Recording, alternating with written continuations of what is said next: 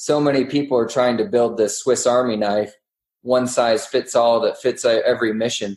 And the aviation market is just not designed that way. It's a very energy intensive and energy critical situation. You really have to design an aircraft that's suited for the mission that you're trying to fulfill. You're listening to the Drone Radio Show podcast, the show about drones and the people who use them for business, fun, and research. Hosted by Randy Goers.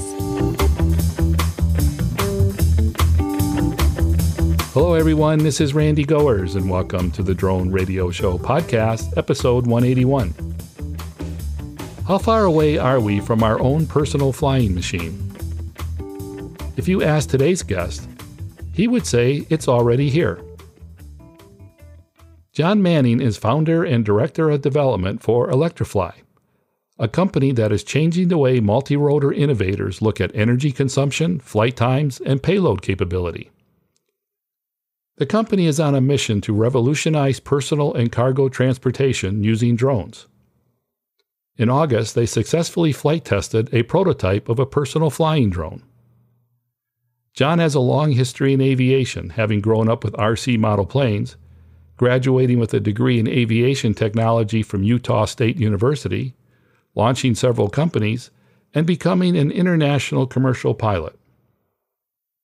In this edition of the Drone Radio Show, John talks about the Electrafly personal flying drone, plans for cargo transportation, and how those innovations will transform personal transportation and package and supply delivery. But before we hear from John, I want to thank those of you who are supporting my funding campaign. Now you have the option of making a one-time donation in any amount by going to droneradioshow.com/donate. Whether it's $1, $100, or much more, you can help defray the costs of production and keep the podcast going and growing. And if you'd like to make a monthly contribution, you can still go to patreon.com/droneradioshow. So let's hear how one company with the dream to produce passenger and cargo drones is working to make that happen with John Manning of Electrafly. Let's pick up the interview where I asked John to introduce himself. My name is John Manning. I'm one of the co-founders of Electrafly. Electrafly is a company that is based on the idea of making multirotors more efficient so that they can fly longer and carry more weight. We have embodied those innovations in a single person personal flying machine. So is the goal of the company to create personal flying machines for everyday use? That's the vein that we're most interested in, is the personal flying machine market. But certainly with the mission of the company to increase lifting capability and range of multirotor aircraft, there are definitely other paths to go down with these innovations. Certainly things like package delivery would be most obvious, and agriculture. Any kind of multi-rotor aircraft that has to carry a little bit more weight and has to be efficient moving forward, those are the applications that it would be best suited for. Before we get into the personal vehicles, can you talk about what you're doing to improve the lifting capability of the drones? Primarily what we've done is we've removed our dependence or reduced our dependence on batteries by replacing some of our batteries with fuel. So it's a hybrid electric system, because typically the Achilles heel of these air taxis are the batteries, the weight of the batteries. They're just not energy dense enough. And so by replacing batteries with fuel, or to an extent, then we're able to increase the onboard energy density. And the second primary innovation that increases the range and payload of our multirotor is the fact that we use wings to support the majority of the lift of the craft. Obviously, when you're standing on a pillar of thrust, you can imagine a Harrier jet, hovering there in the middle of the air. That's very energy intensive, versus that same Harrier jet in forward flight, which is much less energy intensive. And that's large part due to the efficiency of a wing versus thrust systems. So will it take off like an airplane going horizontal, or is it a vertical takeoff? No, we've retained all of the capabilities of a multi-rotor aircraft, but just increase the payload and range. How about the engines? Anything unique in that area? Well, we do have a turbine engine on board. So, yes, that's unique to the multicopter world. As far as we know, no one else has put on a jet engine on a multicopter.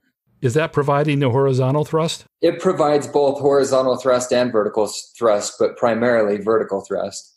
It's not an ideal situation. It's a turbojet, and turbojets are still not ideal for hovering, even relative to batteries, but it's a step in that direction. As you said, the first goal is to develop a personal flying drone. Now, you had one at Interdrone. Can you describe it so listeners can picture it in their minds? The vehicle is an X frame, so typical of what you might see on a normal multi-rotor aircraft.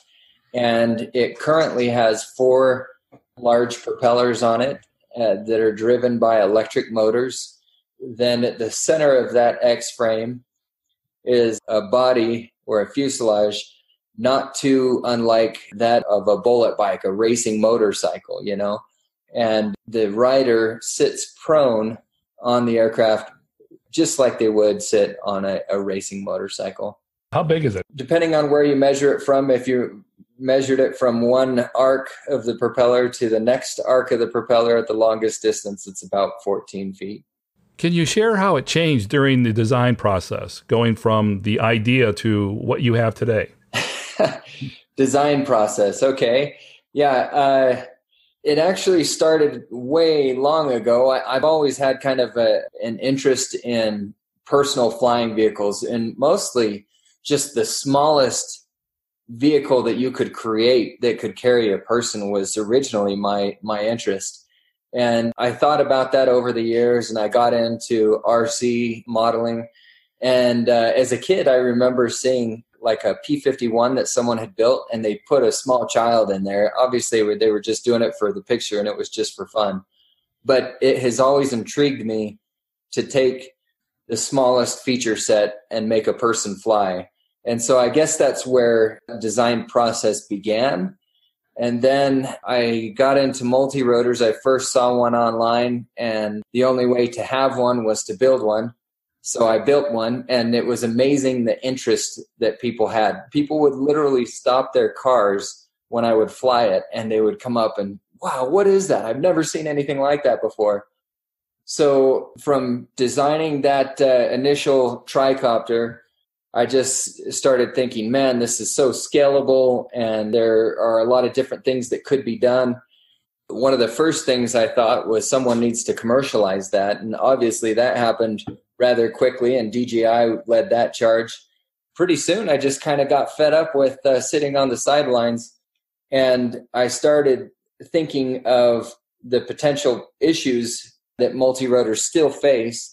And part of that was that when a traditional multicopter travels forward, it travels forward with a negative angle of attack. And I thought, geez, there's a simple solution for that. And so then I started designing something with a minimum feature set to fly a person, and something that embodied these improvements that I saw from a hardware perspective. So I was looking at wings and not flying at a negative angle of attack. It's a process that goes through many, many, many iterations.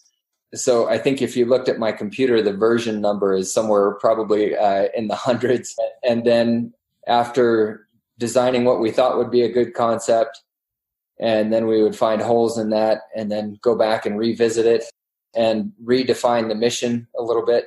Through all that process, it just kind of led to where we are. I would say the look has changed significantly, but it does retain the same basic principles that were originally embodied in the original design.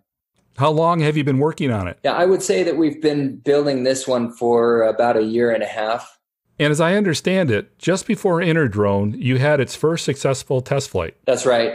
So we got it off the ground, and that was our intent. We just did a quick tethered flight just to say that we've gotten it off the ground, and that was what was important to us. But we had a lot of things that we knew we were going to have to address before we could call it full flight ready and so forth. We're just beginning that flight testing phase. What's happened since Interdrone? We've had a lot of great connections at Interdrone, which have led to a lot of interesting conversations. And we don't have anything solid. We haven't signed any papers, I guess you could say. But we are still definitely looking for financing. We're moving forward with our testing phase, and we've made a lot of really great connections that are helping with the design and build process, as well as the testing grounds. We'll be testing at the new Deseret UAS testing facility, which is going to be really amazing. What do you see as the key challenges that lie ahead? So far, one of the challenges has been just trying to keep up with the speed of the market. It's amazing what's going on right now. It used to be that there were maybe half a dozen to a dozen competitors out there that were really working towards something real. And now that number has quadrupled, and the speed and the fundraising that is going into these projects is just really amazing. And so if you're not fast, you're last. What's the status of your funding? Currently, we are minimally funded internally, generally, and we have some sponsorship that has also done well for us. Who is the initial ideal target customer for the Electrafly? Obviously, there's kind of the package delivery that a lot of people see as like the first hurdle that the FAA is going to acquiesce to, if you want to call it that. The first thing that they think will get approved is the package delivery. And there are some estimates that large part of the drone market, as much as 80% of the drone market, will be used for package delivery in the next coming years here. And we think that based on the fact that the Electrafly technology is organized and built to improve the efficiency of drones and multirotors that move forward and drones that need to carry more weight, we think we're ideally suited for that package delivery market. But I would say that that's not our primary focus. The other use that we're seeing a lot of attention in is the air taxi market. And there's certainly a lot of competitors that are jumping into that. But what we've also seen is that in that market, in the air taxi market, there's a few things that are happening. Either A, they're just taking like the technology of a small drone, like if you can imagine like a Phantom 4, and just blowing that up into an air taxi size. That's what some of the early entrants into that market have done. And then the other competitors within that air taxi market have taken the idea of fusing wings into multirotors, but they've done that in really random ways in many cases, where you're almost taking like a multirotor aircraft and an airplane in another hand, and you're just cramming them together, and it ends up being neither a good airplane nor a good multirotor. We feel like our technology will be fundamentally a breakthrough in the air taxi market. And finally, in terms of uses, I think that military is certainly an obvious application for the Electrafly. If you can imagine the problem the U.S. military has had where they send in a special forces team in a helicopter, either a Chinook or a Black Hawk or something like that, and they get shot down, which happens frequently. And when that happens, not only do you lose the whole SEAL team, but you also lose a pilot and an aircraft.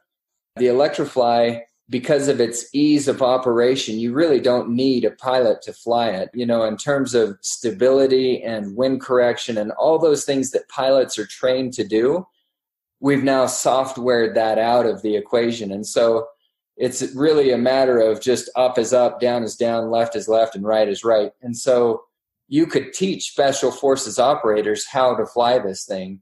And if you can decentralize the travelability of your special forces, then you're all of a sudden entering this whole new world where that situation with the Black Hawk or the Chinook and losing your team all at once, that no longer applies if you had a team that was flying Electraflies. So I think that those are the primary uses: the package delivery, the air taxis, and the military. When you get into package delivery, will the drone still be piloted by someone? The package delivery side, if we were to build an aircraft suited for package delivery, you would have to do it unmanned. There's no way to be competitive in that market and carry extra weight. So for package delivery, it would be a scaled down version that would operate autonomously. And there is work to be done in the autonomous operation market. But if you can use the operation philosophies that are currently in use in the commercial aviation market, we could have autonomous operation with existing technologies. How much will it carry? Well, the whole design criteria is basically the weight of the aircraft, the weight of the fuel, either batteries or actual fuel, and also the weight of the pilot. And so those are the operational requirements that we're trying to fulfill. And we're too early to say exactly what kind of flight times we're getting, but we would like to keep that in like the 30-minute range. So in essence, there may be different sizes for different missions and weights. Absolutely. So that's one of the interesting things going on in the drone market right now, is that so many people are trying to build this Swiss Army knife, one size fits all that fits every mission. And the aviation market is just not designed that way. It's a very energy intensive and energy critical situation. And so you really have to design an aircraft that's suited for the mission that you're trying to fulfill. So that comes back to that question about package delivery. You really can't afford to carry a person when all you're doing is carrying a box. That's really no savings over what the current delivery system is designed to do, where you're driving around a Mack truck for a box. It doesn't make sense, and it won't make sense moving forward in the drone market. Getting back to the personal flying machine, how small do you think it can get? Right now, what we're trying to do is build the minimum feature set, and that's a good question. I think that we're going to find that minimum feature set going forward. But as we like to say, we're building the Model T, and we're working toward building the Ferrari. So our size, we're probably a little bit larger than we need to be. Some of the things that we consider, though, is the fact that we have very large propellers out on the end of that arm spinning around, and we don't want the pilot in a position to touch those. So that would be one of the considerations that we had on size. But the way we have the drone market moving forward, I think we'll condense size going forward in the next few years, and we'll also shave off a lot of weight, which will translate into a smaller size. I'd like to talk a little about the business side of things. For starters, how did the business evolve? Basically, we got the start off of that initial multirotor that I built all those years ago. And I continued to build them and continued to try and iterate and do things that I wanted to do. One of my good friends, who is now one of the co-founders, Jason Burgess, he was looking at some of the things that I was doing and working on, and he was getting excited about that and saw some of the potential. And his job in life is to take ideas and find funding for them and take it to market. And that's exactly what he is doing with us now at Electrafly. We also have a patent attorney who got on early on, and he was able to start with a patent application that was legitimate. And so it was almost like we were able to build the foundation of the company before moving into prototypes and everything else, which is somewhat backward to the way it happens frequently in a lot of startups. And so we had a really good business backing before we started moving into the prototype. And I think that idea, that concept, and that energy just kind of took hold within people who could envision the future here, and they wanted to be a part of it. So, the team went from the original 3 and then just kind of added one and one here and there to where we are now, where we've got a lot of people who are consulting and adding value where they can. What advice would you give to other entrepreneurs? Oof, that's a tough one. I think it's probably too early for me to be qualified to answer that question. So what are the next steps for the Electrafly? We will be at CES in January. We're currently working with Desert UAS, and we have a busy schedule trying to get flights crammed in and switching parts over to our new milled parts. So that's what's been taking our time. And we also have a number of things going on the paperwork side of the house. It's just all consuming right now.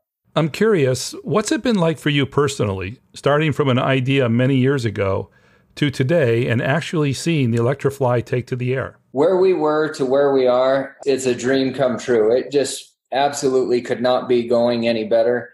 It's a realization of a lifetime of work, and I feel fortunate and lucky, and I pinch myself every morning. and I work days and nights and weekends on it, and I am happy to do it. It's unbelievable. It's a blessing. That sounds cool. Is there anything that we missed? Well, we will be at Deseret UAS for their grand opening on the 24th of October. For those that may not know, what is Deseret UAS? Brand new testing site for unmanned aerial systems. It's going to be an amazing opportunity, and we're going to be right in the shadow of it. So it's going to be great. And for my final question, John, what message would you like to leave listeners in regard to the Electrafly and its potential impact on the industry? With respect to where you were saying where we are and where we've been and how that's affected me personally, it has been an exercise of following your dreams. It's been an unbelievable ride, and I'm so happy to be a part of it. Electrafly is not just existing technology wrapped in a different package. This is a whole new breed of aircraft that will allow us to move into longer flying times and larger payloads. 99% of the drones out there are either built to carry sensors that look an awful lot like a camera or a camera itself. Electrafly gives us the opportunity to do something meaningful with drones, which is carry a meaningful load like a package or a person for the first time reliably. So we're really excited about creating a whole new industry that has the potential of making drones ubiquitous. That's it for episode 181 of the Drone Radio Show. I hope you enjoyed hearing from John Manning of Electrafly. I want to thank John for taking the time to speak with me.